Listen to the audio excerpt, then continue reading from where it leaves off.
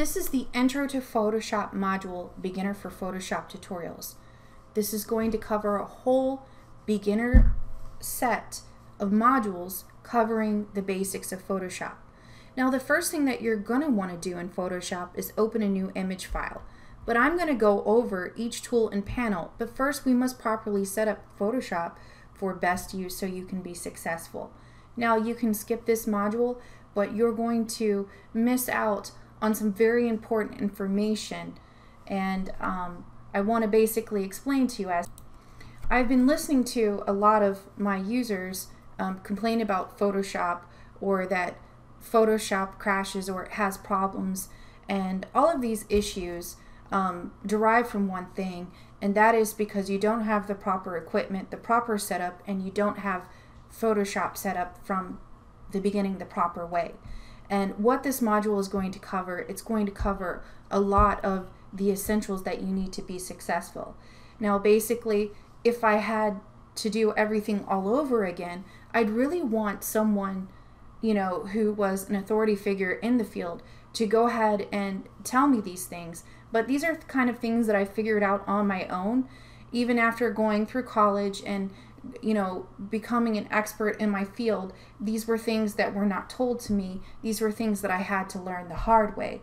So I haven't found a course like this at all whatsoever on the internet, and I do notice that a lot of people are giving out you know, information who are not qualified as an expert in Photoshop, and I really hope to change that so that way you guys can be successful in learning Photoshop. So let's get to it. So in order to access these courses, you're going to go to YouTube/PhotoHackLovers. You're going to click on Playlists. And from the playlist, you can see all of the playlists that have been created here. The first playlist, and there's going to be videos added weekly until we build up the intro. First, we're going to do the Intro to Photoshop, Beginner Photoshop Tutorials. Then we're going to do the Intermediate, then the Advanced, and then the Expert, and so on.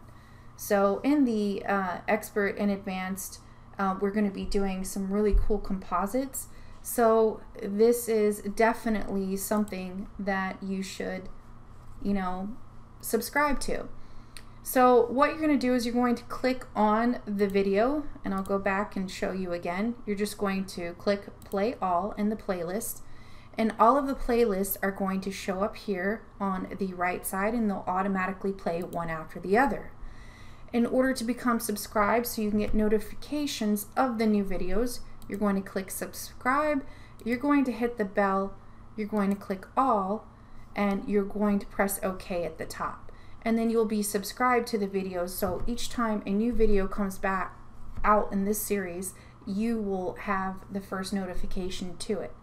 All of the resources are going to be free in this video, so you're going to get brushes, actions, all kinds of cool stuff, so please subscribe. So let's now begin by going over the course outline, the introduction to Photoshop, and course outline about this course. This is going to be the preface and intro to this course, and you're going to meet the instructor, me.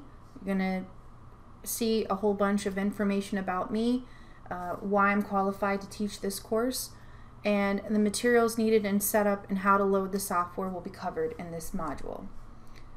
So first things first, we're going to do 5 steps in this module: introduction, system requirements, software, setting up Photoshop, and then troubleshooting. All the things that you need to be successful in Photoshop.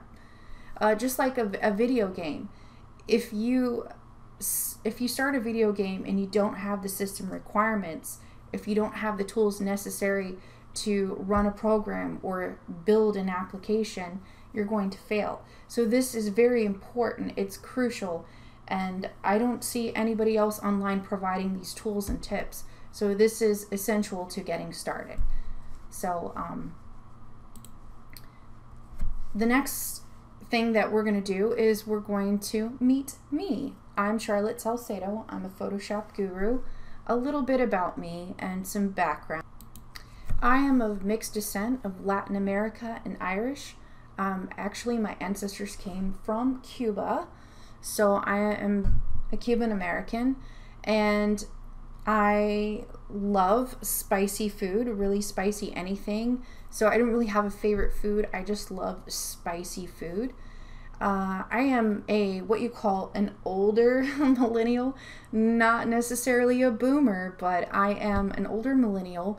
I kind of started going to college when Photoshop was just born. So I actually started using Photoshop from the beginning. So I've been using Photoshop from the very first application. So it's come a long way. And I have been through each different version of Photoshop, and I've been using Photoshop for over 20 years. So I am an expert in Photoshop. There's pretty much nothing that I don't know about Photoshop. Photoshop is kind of like my baby. When I went to college, I really didn't like any of the other programs. I was absolutely fascinated with Photoshop because in the traditional sense, growing up poor, art supplies, good quality art supplies, and you can't really be a good artist unless you have good quality art supplies. And because art supplies were so costly, getting a copy of Photoshop seemed more economical, and it's also very forgiving if you make mistakes and whatnot. So, you know, so I subscribe to the cloud for like $19.99 a month. I get all the programs, and I'm able to use that. And I started a business from zero to making, currently right now in my third year, I'm making about $30K a year. That's probably not a lot of money, but I think it's a realistic expectation based on the fact that when I started out, I was working a job and at the same time doing this, you know, full time. And just in this past year, I started to do it full time. And the more time that you have, the more money that you can make with a program like this. So this program has allowed me to become an entrepreneur and basically, you know, flourish as a designer. It's taught me so many things. And what I can say is from experience, practice makes perfect. If you're not willing or passionate to get into this, then you should stop right here, because you're going to have to practice a lot, watch a lot of videos, especially the tutorials that I'm providing for free to help you get through it. So that's a little bit about me. I have a lot of experience in the field. I've worked for many major companies, you know, just to name a few: Wacom, Art Rage, Adobe, and Suitcase Fusion. And I've been featured in Wired magazine and Smashing magazine. Enough about me. So let's talk about how Photoshop needs a very powerful system in order to run. Many new Photoshop users struggle and get frustrated because they don't have the proper system or tools in the beginning, like I said before.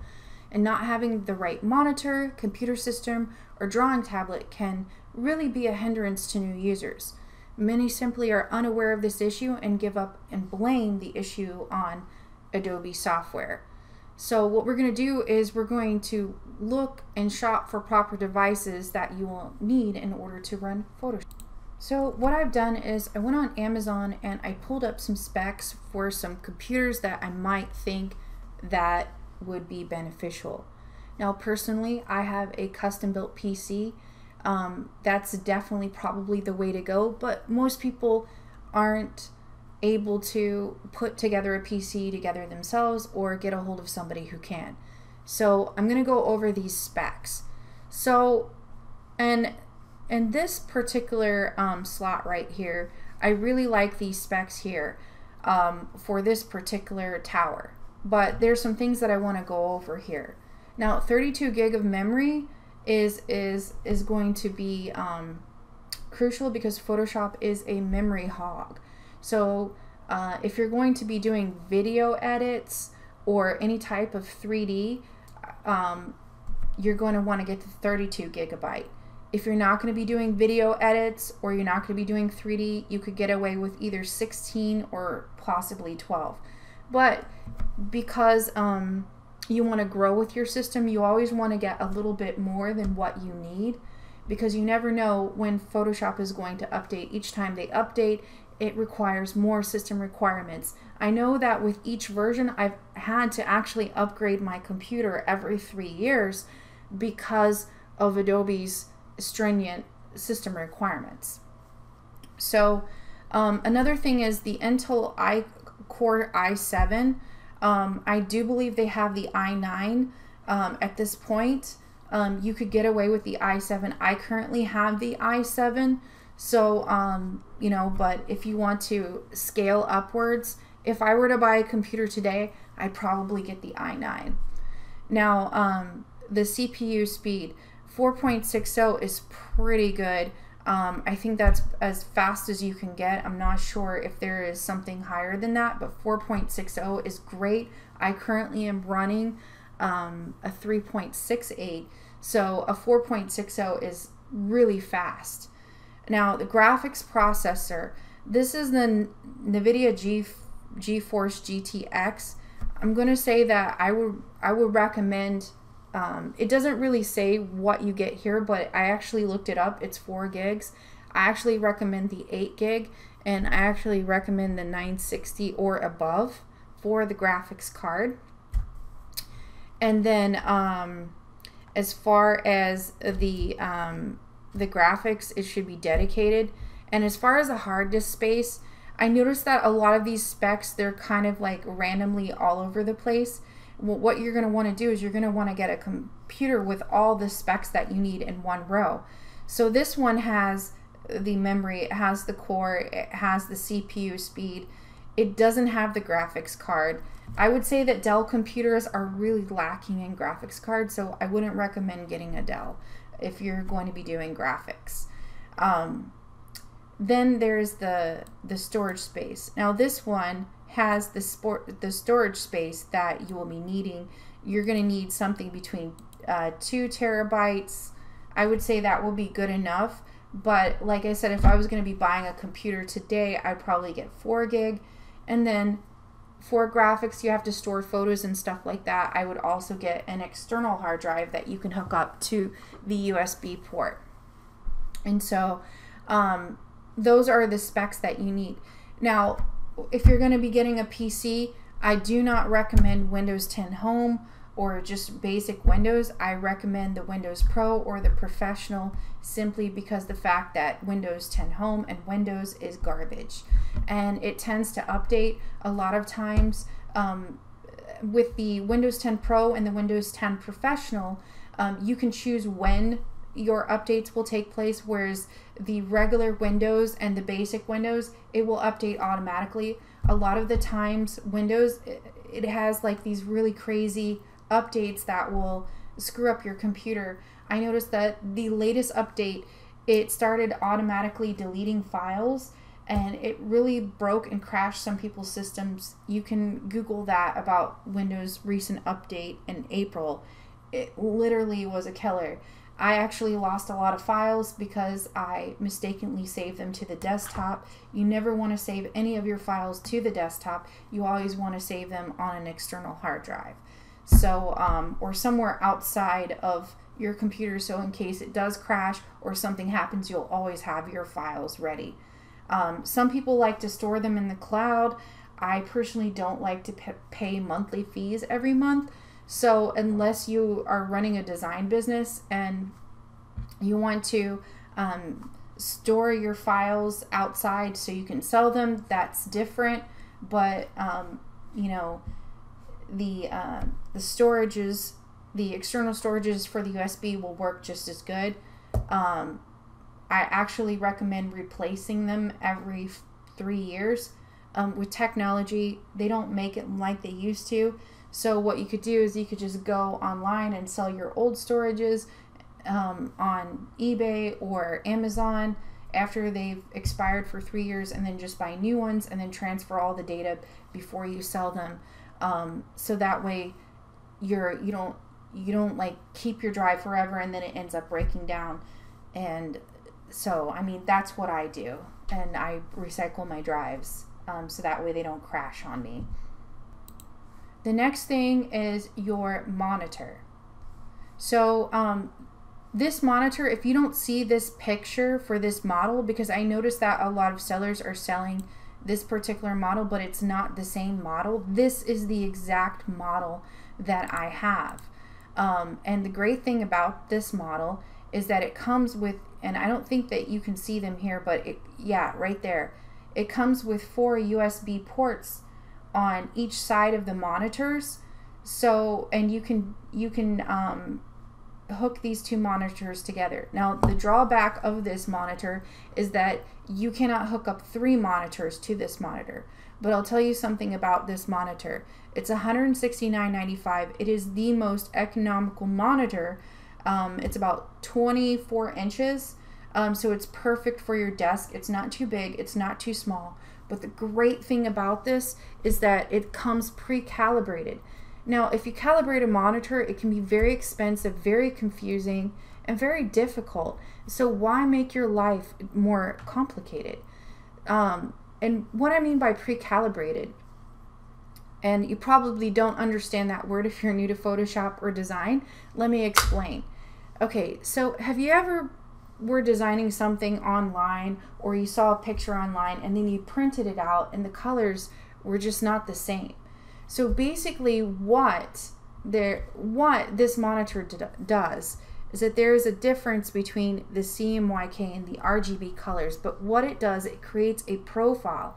It's kind of like a Adobe RGB profile, an ICC profile. And what it does is it creates this profile where it matches the colors up. So what you see on your monitor is what you get printed out. And you won't be able to function without a monitor like this, because if you get just like a regular everyday shindig monitor, your colors are going to be all messed up. Whenever you do proofs and edits and you send them to a client, you probably look like a really good skin tone on your monitor, but then when you send it to the client, it looks really orange or it doesn't look right. So you definitely want a monitor that comes pre-calibrated with the colors. Otherwise, you might as well not even try, because when I first started out, I made this mistake. I actually had a client who really laughed at me really hard because she was using a Mac and I was using a really crappy monitor. And when I did her photo edits, even though on my computer screen it looked legit, it looked nice, when she received it, it was like a bright pumpkin orange. So definitely this is the most economical monitor that you can get for the price point. And I will go into a video more about colors and monitors and DPI and all of that stuff in detail. I'm going to do a master course on print. So that's coming soon, but I just wanted to basically give you an example as to why. Now, this monitor, it can go up and down, so you can move it sideways and stuff like that. Makes it really good for editing. It's very versatile. I've had these monitors for several years. Another thing I wanted to explain to you, when you have a monitor, and I've worked in technical support for Vizio and for different companies, Apple and different stuff like that. And there are lights inside the monitors, and they do have a shelf life. You know how like you have a lamp or something like that and you have to replace the light bulb?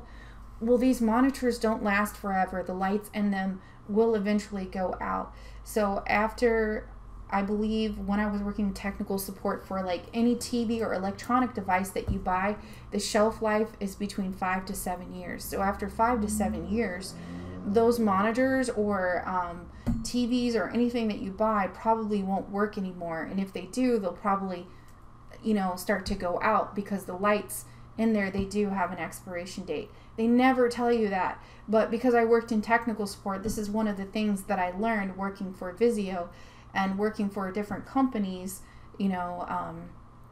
providing technical support. I wanted to learn as much as I could about computers, so I actually went and worked for a lot of companies learning more about electronic devices, how they work, how to set them up and everything like that, so I'm just sharing this knowledge with you. So once you reach about the 4th or 5th year, you want to sell your monitor and get new ones always.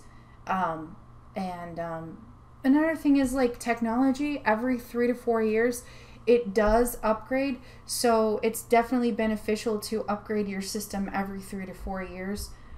You could get away with doing it every 5 years, but I mean, it's very essential to do this. And I'm just giving you this knowledge and passing it on to you because this is what I've learned along the way.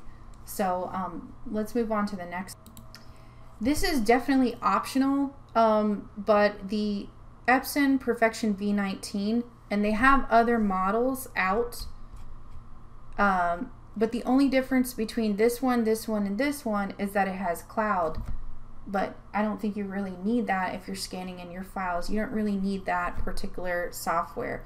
So, you know, it says you can scan oversized documents, scan and stitch software, but I mean, you can scan oversized documents as well with this particular model. I mean, this one is actually like $40 cheaper. You could get the upgraded version. But what this does is that you can scan in photos at 4800 dpi. So essentially a regular photo is about 300 dpi. So that's a really, really high resolution. And so like if you have, like say for instance, when I make digital art or I make, watercolor brushstrokes or anything that I make where I have done some type of artistic thing and then I scan them in using the Epson, and I've used a lot of scanners, and this one is the only one that's like really, really good.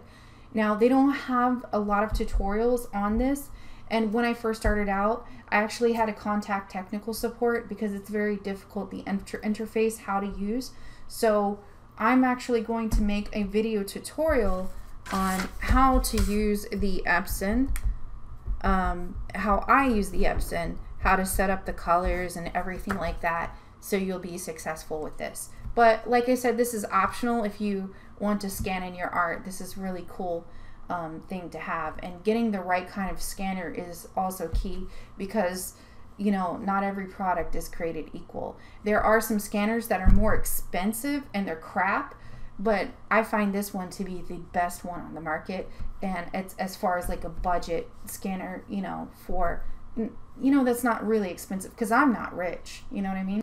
You're gonna need a really good mouse. A lot of people don't understand that a mouse is definitely something that you need that is really good, and this one has a DPI up to 2400, and you can change the DPI on here, and this basically makes it where you can zoom in to the highest levels. This is a mouse that I own, and it's actually made for a laptop and gamer, but this is really good for graphic design, and I use this. It's a very, very, very good mouse. You're going to need a very good mouse because you're going to be using it non-stop.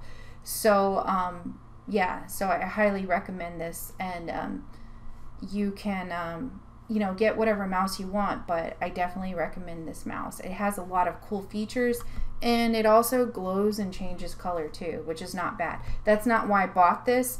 I bought it because of its adjustable DPI and able to zoom, and how breathable it is, how easy and versatile it is.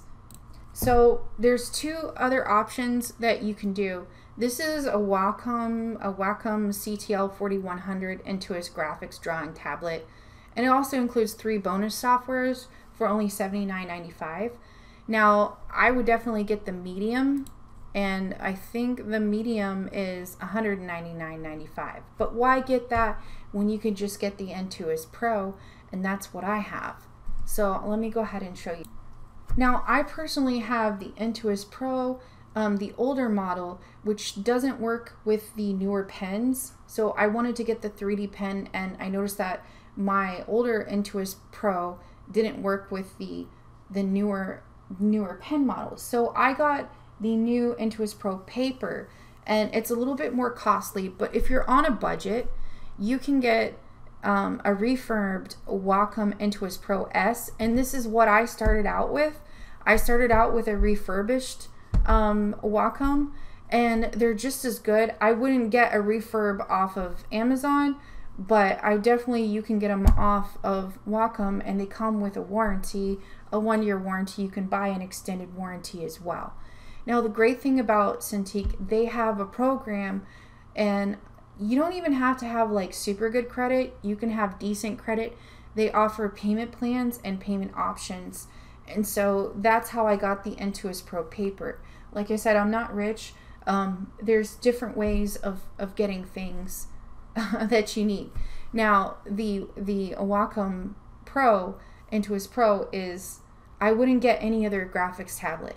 I wouldn't get the ones that you draw on directly, because they'll never come close to the actual tablet. So it takes some getting used to, but once you get the hang of it, you'll love it. You'll absolutely love it. But these types where you draw on the screen, I don't recommend these. If you look on YouTube, the reviews, a lot of people who have these, they don't recommend them. It's better to have it on the desktop because you have access to all your computers, all your computer software, and all your files. I also have the Apple iPad Pro, which I don't really enjoy using because it's not connected to my desktop, and it's such a pain in the butt to drag files back and forth. And then also, I actually prefer the Wacom pen over the Apple pen. It's just such a much better system. And so if you're going to be working in Photoshop, I personally don't use Photoshop for the iPad or the tablet because it's just not there yet. It's just in its infancy. They just came out with the Photoshop tablet version. I haven't even touched it because people have complained about it so much, and I just don't feel that it's ready yet. And so I'm kind of waiting until next year to start working in it and do tutorials on it before, get all the bugs out. But the easiest way to use Photoshop is on the desktop, not on the tablet. So you're going to find a whole lot easier to use the Wacom stylus pen. So if you go over to special offers, you're going to find many discounts. They have student pricing that you can also take advantage of, and they also have a lot of things that are on sale. And I'm going to leave a link in the description of the Wacom that I have, and also the pens that I bought. I have the Wacom Enthusiast Pro Note, and then the paper edition. I'm sorry, not Note, but the paper edition. And then I also have the art pen. So they also have like special pens, and I am wanting to get the 3D pen as well, but not as of yet. I'm still working with the art pen, and I really love the art pen. It's very, very nice. So you're definitely going to need that. And then I'm going to do a video on setting up your Wacom tablet. So and then I'm also going to do a review of my new tablet that I received, so you could see, how that is with the Enthusiast Pro paper. Not a whole lot of reviews on that, as far as I know. Some people are using it, but I don't think that they are using it for Photoshop or whatnot. I don't see a lot of reviews about the art pens either. One of the things is with any of these new tablets, you cannot use the older pens. So if you want to use the new pens, like the new art pen, the new 3D pen, and you have an old Wacom, you're going to need to upgrade. You can also contact Wacom support, and you can check to see if your version is compatible with the new pens. That's what I did, and I found out that mine wasn't. So with that being said, let's move on to the next. So now we're going to go over the software, how to install, load, and open Photoshop. So basically what you're going to want to do is you're going to want to subscribe to the Creative Cloud. Once you subscribe to the Creative Cloud, you're going to have the downloads where you're able to download the software into basically kind of like your cloud interface, and I'll go ahead and show you that. Okay, so once you download your programs, you have to pay for it, of course. You can get a student subscription for Photoshop. I believe it's $9.99. You don't have to actually be in school. You just need an email address that has a .edu. You can be a teacher, a student. You can use your kids, you know, student, whatever. It doesn't matter. You can get a discount for being a student, or you can contact them and get a discount too. What I do is every year I contact them and I ask them for a discount, and I get the Creative Cloud for $19.99. I think normally it's like $56 a month. So $19.99 is not bad given the fact that you get a lot of resources, and I'm going to show you those here in a minute. So you just bring up Adobe Creative Cloud and you can look at all your apps. And this is not going to say open, it's going to say download once you download the Creative Cloud, and then you're going to be able to download. And then if it needs an update, you're able to update it.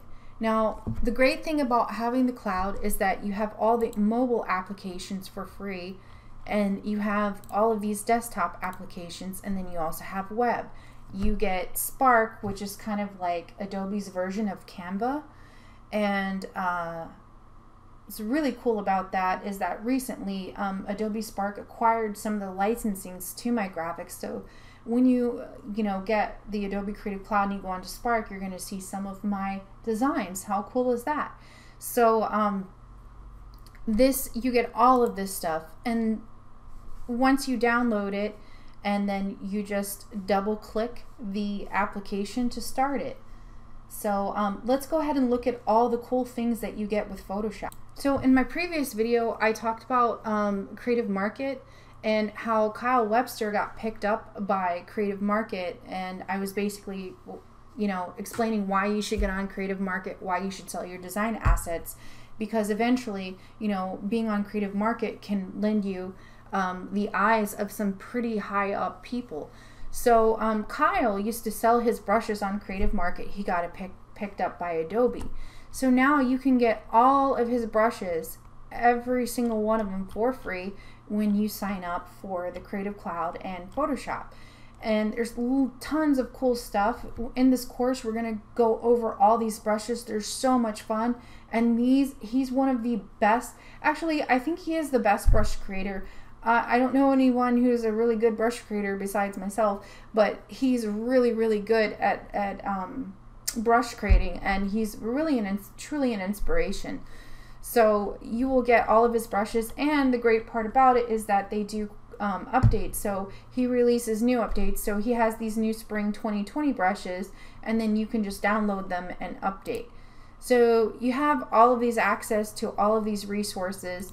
And then you can also go into the application of the Creative Cloud, and then you can learn more. You can get more assets. They also provide tutorials, and then you can get extra resources as well. So that's a whole lot of fun. So another cool thing by being subscribed to the cloud is that you have access to the Exchange. So if you go to exchange.adobe.com and you're logged into your Creative Cloud, there's tons of things that you can add to Photoshop, tons of free resources. There are also some paid resources, and so a lot of fun stuff. I played around with the QR Code Maker Pro. That is really fun. There's all kinds of cool things in here. So many fun things to play with. So this is a whole lot of fun, and they have extensions that you can add all in here for free. Now, I particularly, some of the free stuff, it's all right, but you can get more advanced extensions by going to creativemarket.com and searching for the extensions and add-ons for Adobe Photoshop. I particularly have never purchased anything in here, and some of this stuff is old and not really updated, but that you'll also find some really cool things to make Photoshop a little bit easier. So lot of fun stuff here. So a lot of this stuff at the top is paid for, so you have to pay for it, but you can find some free stuff in here as well. All right, so let's go ahead and open up Photoshop. So now that you've downloaded Photoshop, what you're going to want to do is you can either load it from the Creative Cloud. You can go into here, into photography, and load it here, or you can simply double click on the icon on your desktop or wherever you have it located on the PC. And it will take a few minutes to load up. So if you have a pretty fast system, the higher specs your computer is, the faster it will load. So that's one of the important things that I went over about having the proper system requirements. So that took like less than 30 seconds to load. So as you see here in this interface, you're going to be a little bit overwhelmed with everything. Don't mind. These are all my recent documents that I have been working on. So that is what you will see here. If you have if you're working on a document and you close the document before you close Photoshop, you won't see this dialog box. And let me explain what I mean. I'm going to create a new document, File, New. And there's different types of dimensions that you can put in here. You have photo and web. So with photo, you're going to be working with inches, and with web you're going to be working with pixels. Okay, so the resolution for web is usually 72 and the resolution for photo is 300. Now you want to keep this. I've noticed that some people have been putting it at 16-bit. One thing that I want to mention with 16-bit, some actions and you can't use filters with 16-bit, so keep that in mind. So I would start out with 8-bit and then you can always change it to 16-bit, or you can work in RGB and then convert it to CMYK later. Highly recommendable. So remember when I told you about the color profiles earlier about the monitors? So this is the cool thing here. You're going to want to choose Adobe RGB 1998, and this will basically keep your document in the proper color format for Adobe, so that way when you print it out, it prints out the proper color profiles. So I'm just going to be working with a web document for now. I'm going to just put 3000 by 3000, which literally translates to 10 by 10 inches. So I have this set up in a very peculiar way because I create lots of textures, so mine's already set up for artboards. We're not going to be working with artboards now, so I'm just going to convert this to a smart object and rasterize it. So here's what I'm going to show you what I mean when, if you want to bring that menu interface back, the main interface that I was talking about. So we're creating a document here, and I'm just going to show you what I mean. I'm just going to make a quick document here. I got my tools panel out, and you get your tools by going to Window, Tools, okay? Because a lot of people, they've asked me, well, Charlotte, my interface, the beginning interface disappeared. So we're just going to save that.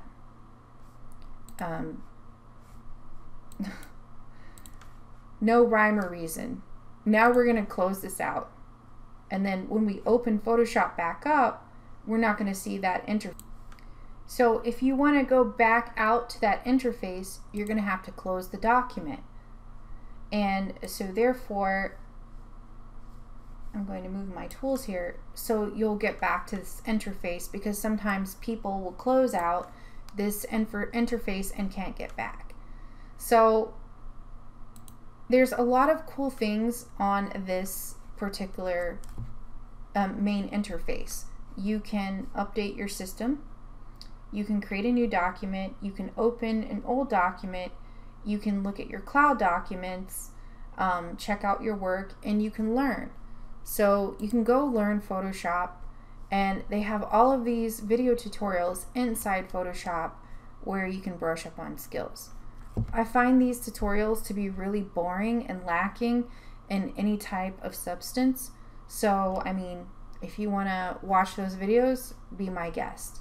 But I really have never watched and learned anything from Adobe video tutorials. I find they're really poorly made, and I find that the best tutorials are actually from other users such as myself who have experience in the field. These are kind of robotic and very boring, and they don't really give you a vast knowledge. They basically make you want to fall asleep. So before you go into Photoshop, remember I had explained that we need to set up Photoshop the proper way. So what you're going to want to do is you're going to want to go to Edit, Preferences, and from here you're going to go to General, and this is going to pop up everything that you need to be working with, and we're going to just go through here so we can set this up properly. So you want your color picker to be Adobe, not Windows, because you don't want those Windows colors.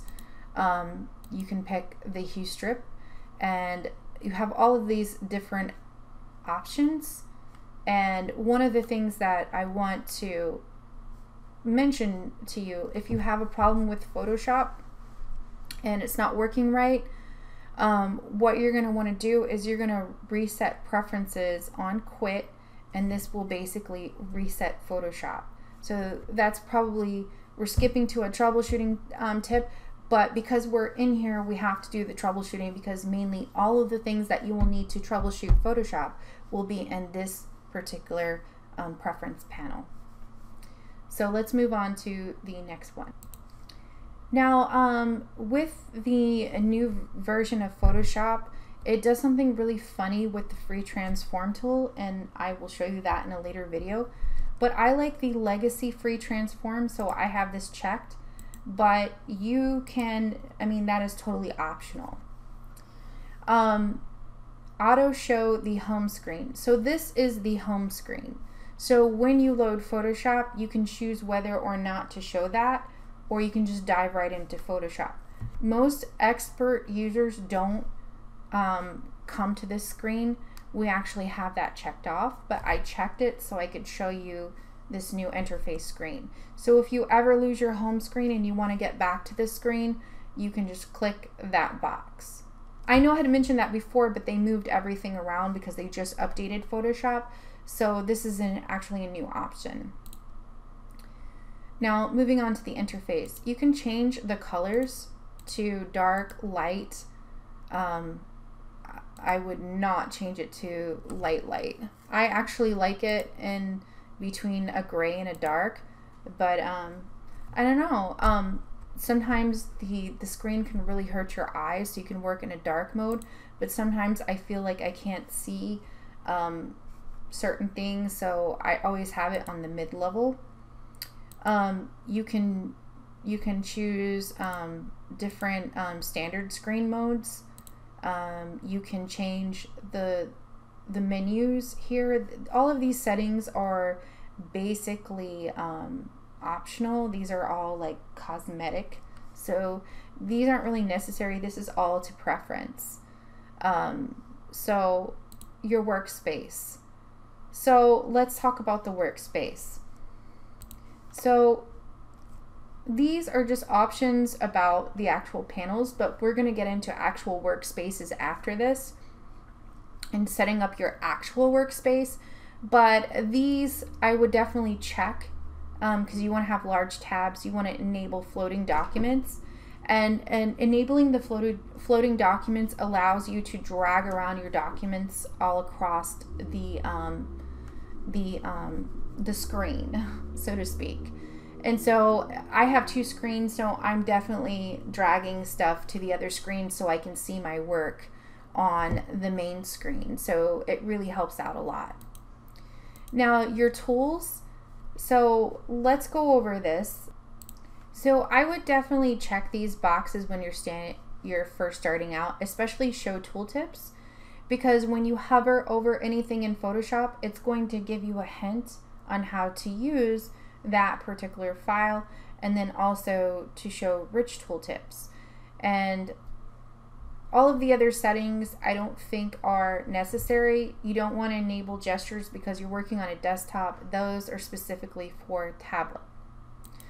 The history log, you can choose the history log and you can choose how it's saved and whatnot. I don't really mess with that. I leave it to the default settings. File handling. This is pretty important.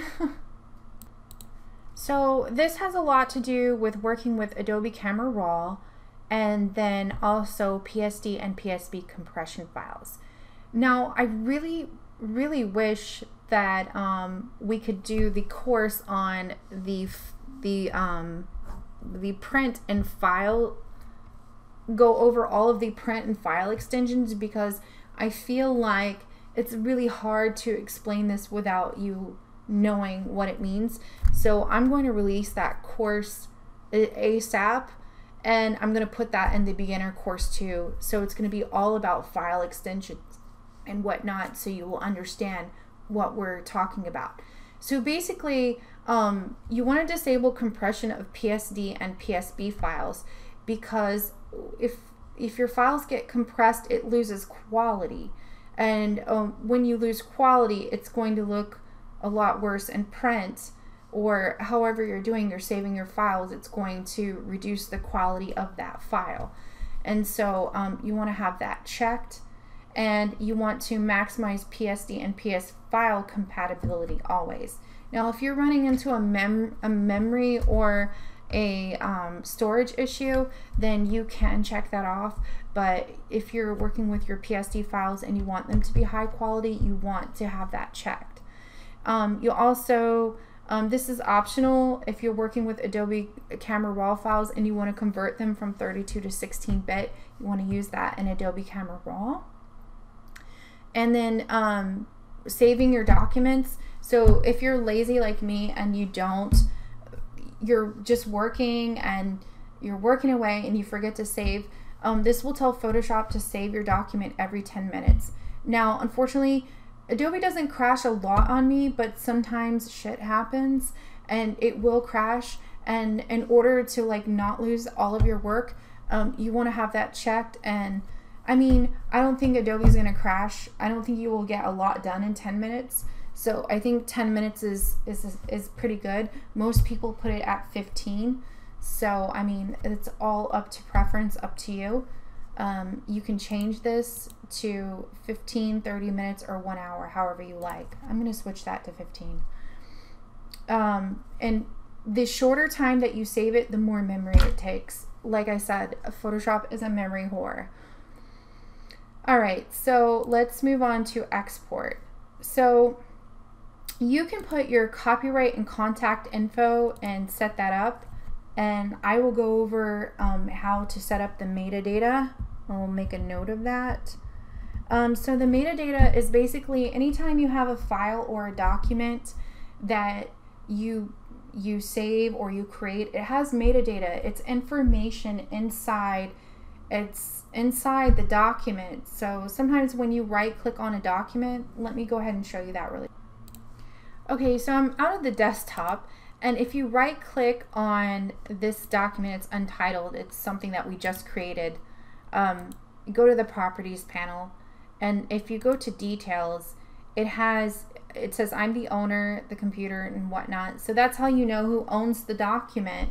When you save it out, all that information is saved into this particular metadata.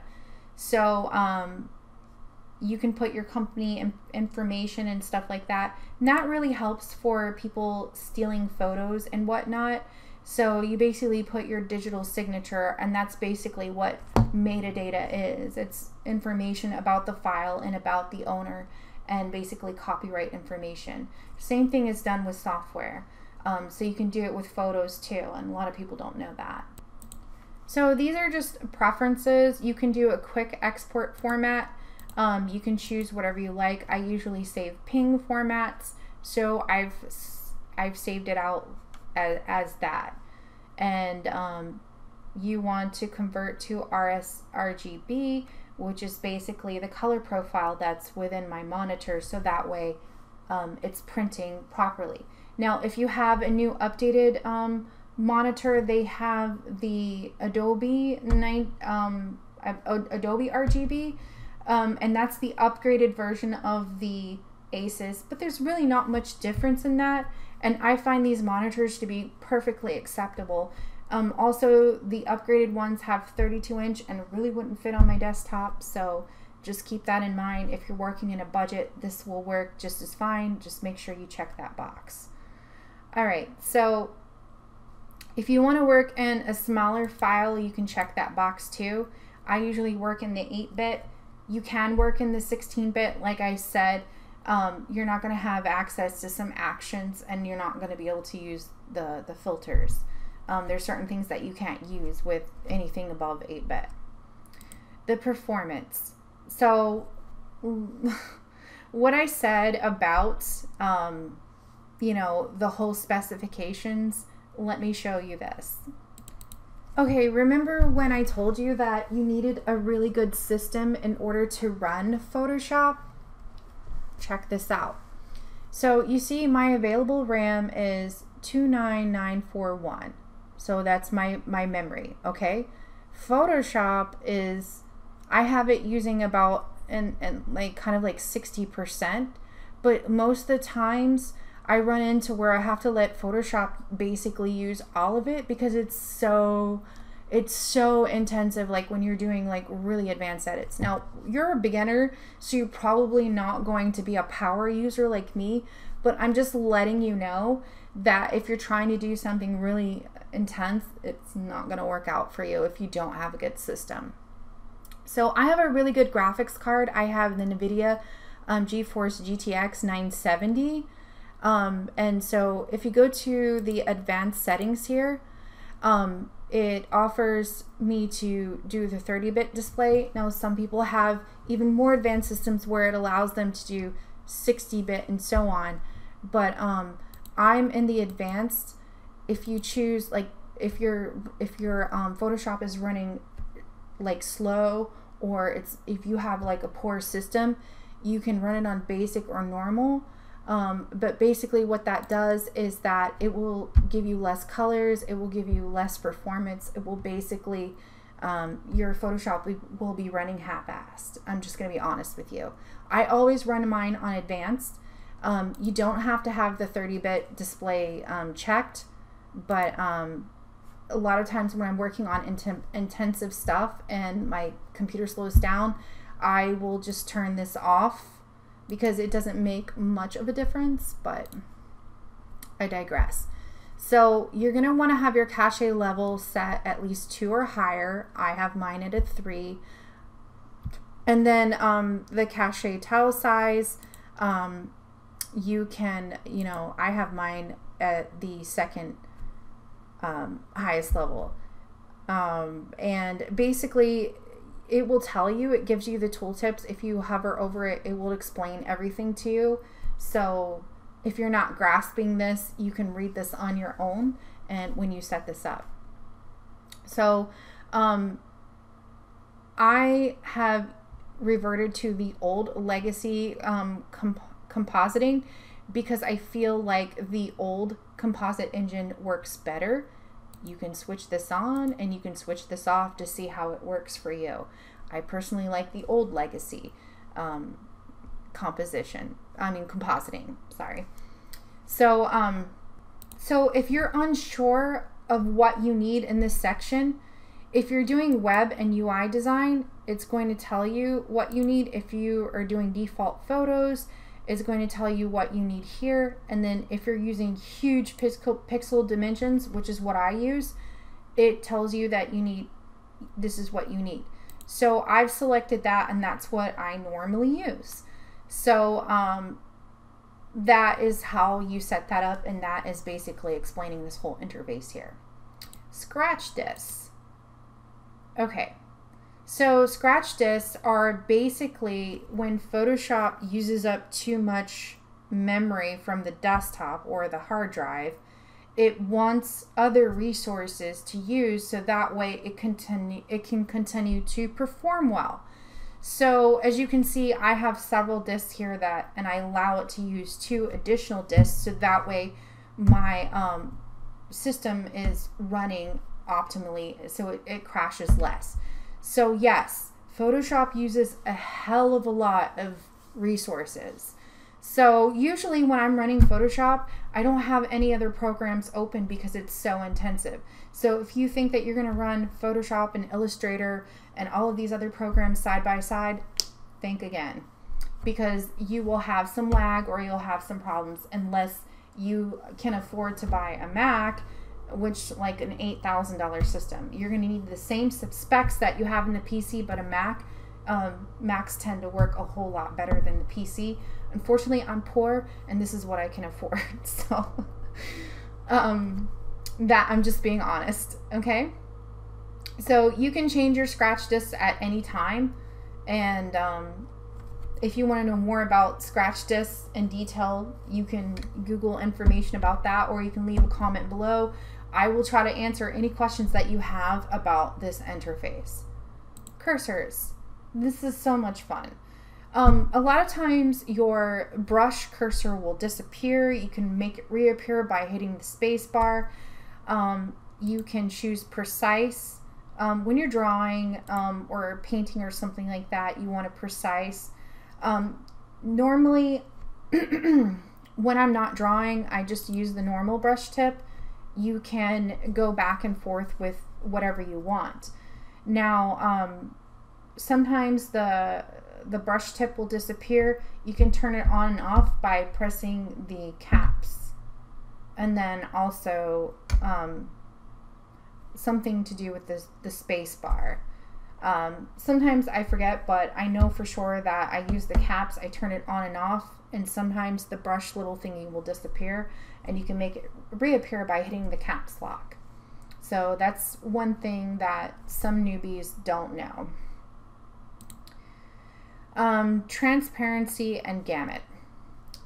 You can change this, but I leave this to the default settings. You can turn off completely. You can go to small, medium, light. I just usually leave it at medium, and I just leave it at light. You can change how that's set up, and you can also do custom, but I really don't mess with that because I leave it the way it is because I like the way it is. All right, so units and rulers. Yeah, this is fun. So the rulers section is pretty important, and I usually use my rulers in inches simply for the fact that when I measure things, I tend to measure in inches, not pixels. It depends, but if I'm working with like web documents, I'll use pixels. But normally I use inches because it's really hard to measure things with, in my opinion, pixels. I like to measure them with inches.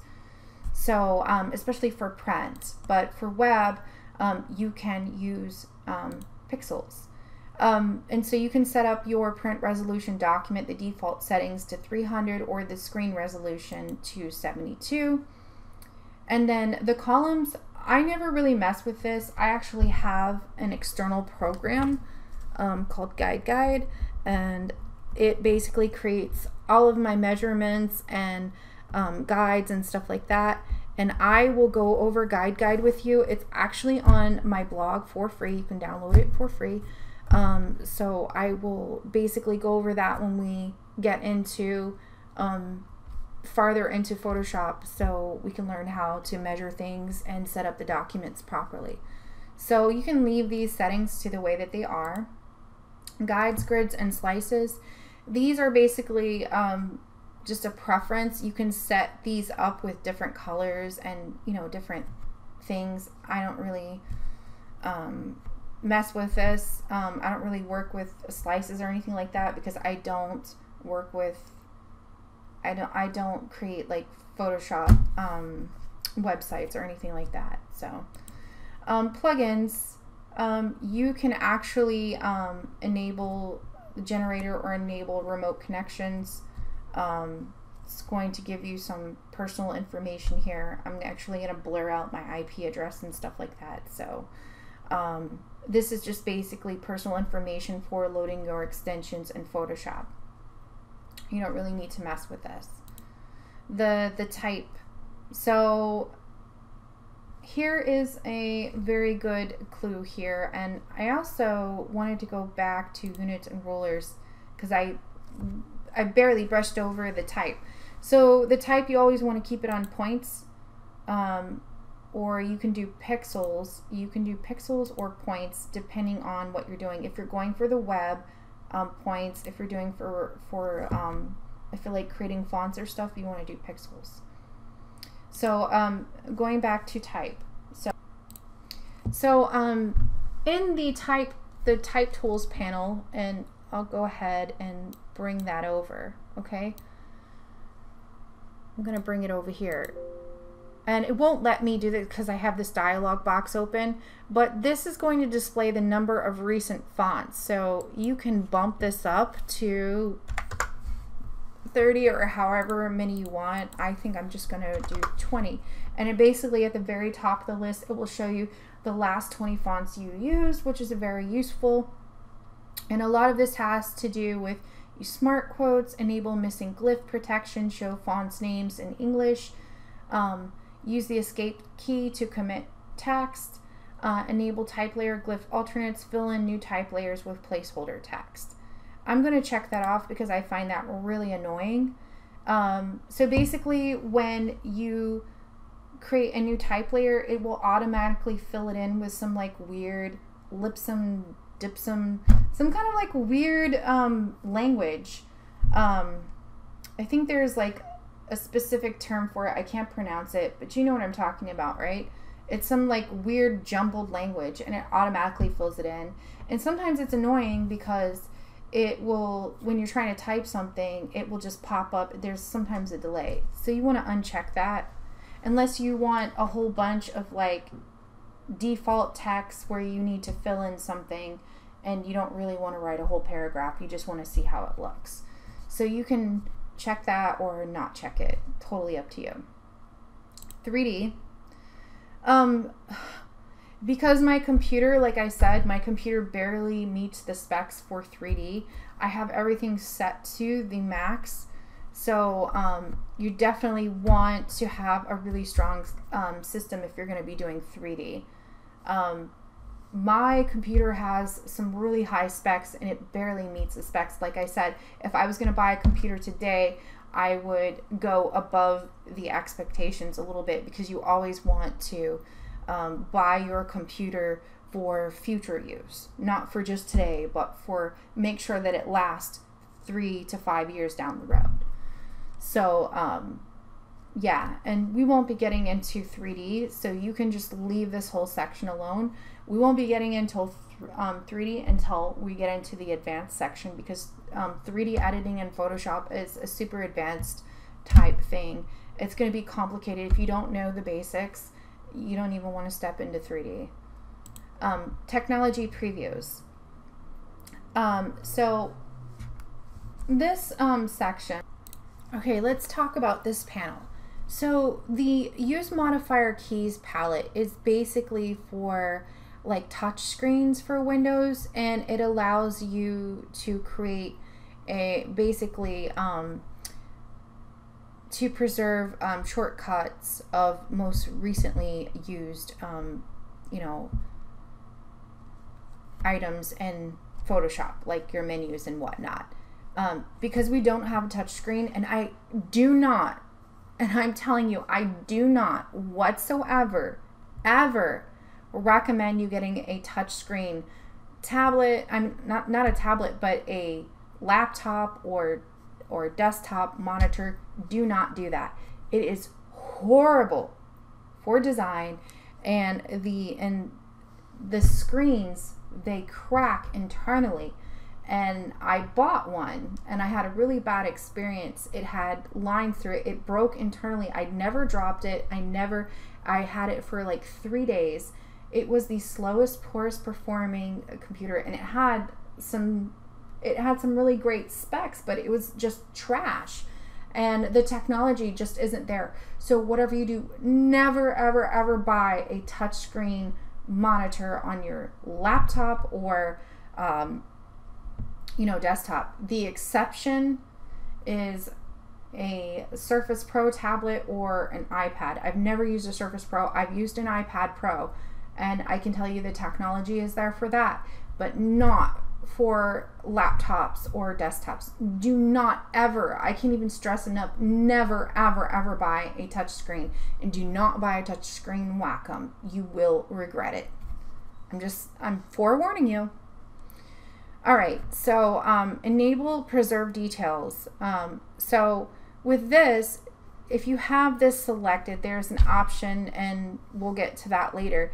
It allows you to use as an artificial technology to basically increase the size or double the size of your image without losing quality. It basically preserves the details. So let's say, for instance, you had a document that was 10 by 10 inches, like 3000 by 3000 pixels.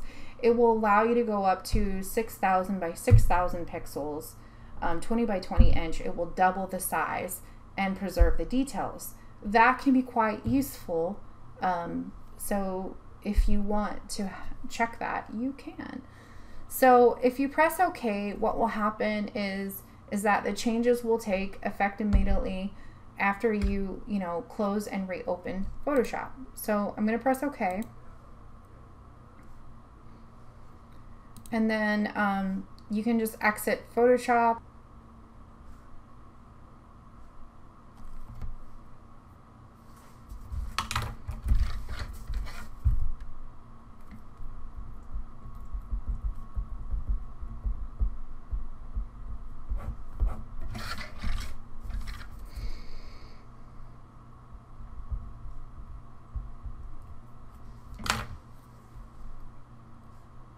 So now we have Photoshop back open, and I was just writing some notes there, don't worry.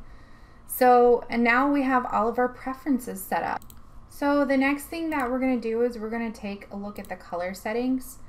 Remember when I told you that my monitor was set up to sRGB? So it already has the color profile, but if you're having color issues, you can actually go in here and change these settings to fix color issues if you're having color issues. But we're not going to mess with that.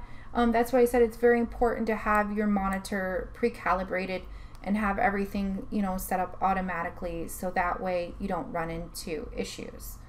But you can mess around with them if you know what you're doing. So moving on. So what we're going to do now is we're going to create file, and we're going to create a new document. And we're just going to leave it like so. And I'm basically going to go over, let's see here, file, new. I'm just going to do photos so that way it doesn't have that weird artboard thing going on. So what we're going to do is we're going to set up our workspaces. So when you come here, you can create your own workspace. So you go to Window, Workspace, and I have just different ones set up here. You can set up Essentials, the default settings, and basically you'll get all of these windows that will pop up here, like so. And because I'm working with two screens, some of the stuff popped up on the other screen. So you can set these up however you like. I personally, I go in here and I turn off all of these, and you just go in here and turn them all off, and then you can bring them back one by one and create your own, basically your own workspace. But we're probably going to be working in Essentials, but what you do is once you lay out everything. You can save your tools. Like a lot of people say, like, where's my brushes? How come they don't load back in? How come I have to load my brushes every single time? And that's because they're not saving the tools to their workspace. So let's say if you're working with a whole bunch of brushes and you wanted to save those brushes and you wanted to save those styles into a specific workspace because you're working on a particular, you know, file that needed like certain colors. Like right now I'm working on this particular package, and I have these swatches and I have all these brushes that I need to load. So I created a new workspace called Pueblo. And when Pueblo loads, it loads everything from what I'm working on. So I have all of these styles and swatches that pop up, special, everything that's special here to what I'm working on. And then if I change it to workspace to 2.0, it will change to, and I'm sorry, I have two screens, so when I was working last and I saved this, I had all of these out on the desktop. So what you can do is you can just basically snap these in wherever you like, kind of like organize things around, and you can attach these together to give you some more room, and they just snap together. I'm going to place this one over here. So if you hover over to the side, you can usually snap it over here. Probably because I'm screen recording, it's probably going to be acting funny, but you can usually snap them over to the side, and they will also attach to other sides too as well.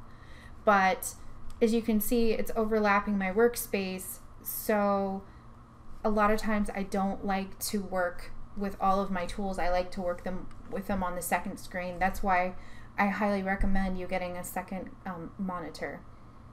So you can also change the way that your screen is set up. So what I mean by that is you can tile everything vertically. You can create like a fake second screen, which is your work will be here, and then you can tile all your tools on this side, but it will only give you half a monitor to work with, and sometimes it's hard. You can tile them horizontally like so. I don't really like that, but you can do two up, and you know, you can just go through all of these. You can consolidate all the tabs back to the way they were. I prefer working this way, you know, as far as like screens go. And then you can also, with this, now I personally feel like this should be under Arrange Workspace, but actually it's under View.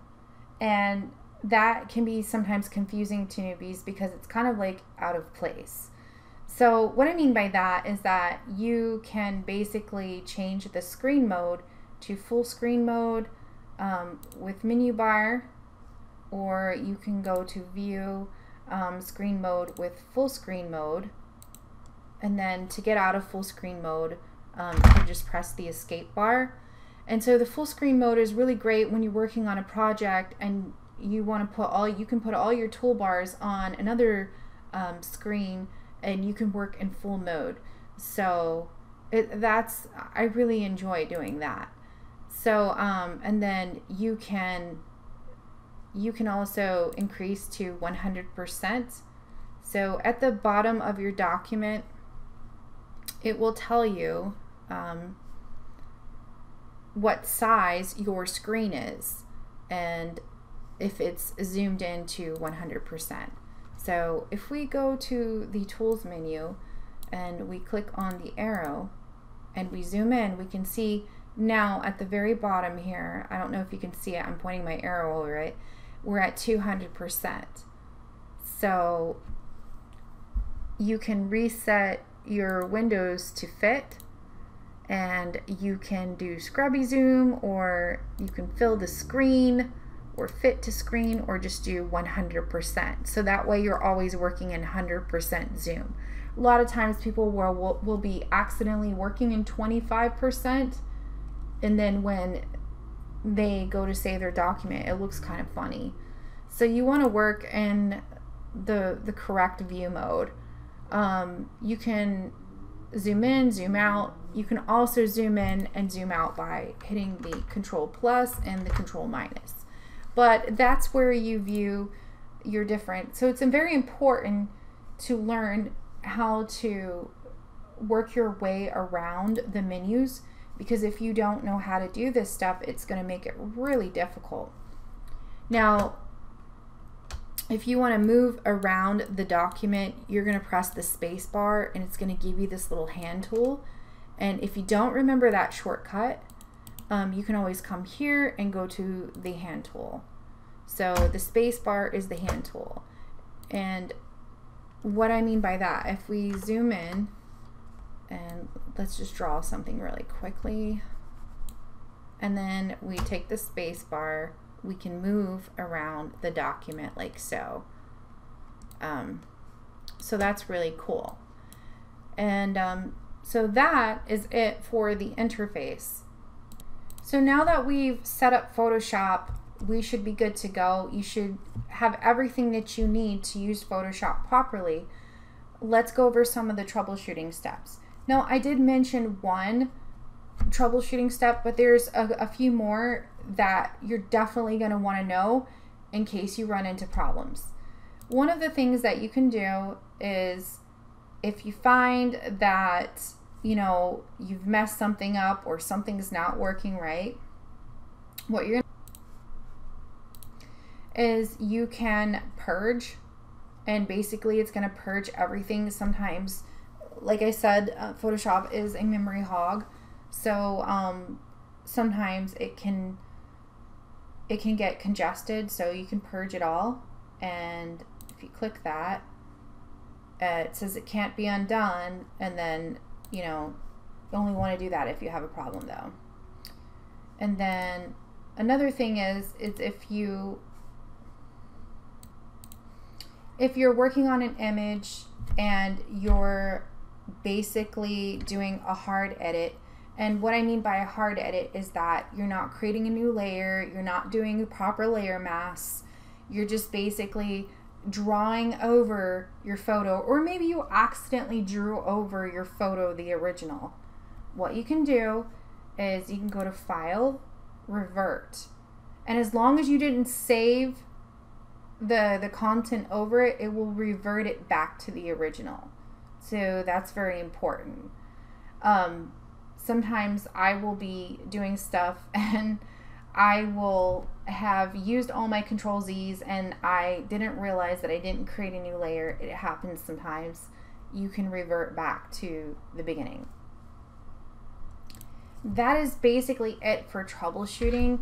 If you run into bugs and stuff with Photoshop, I find that most of the time you will get an error in Photoshop, and then if you Google that error, usually you will find a solution either on YouTube for the error or on Adobe itself. So if you ever have an error or something like that, I could possibly help you with you know, that error, and try to troubleshoot with you and help you with that. But if all else fails, you can reset Photoshop back to its original settings. Probably the best way to fix any bugs is reset preferences on quit, you know, restart Photoshop and then start it again, and then go in and put your settings again.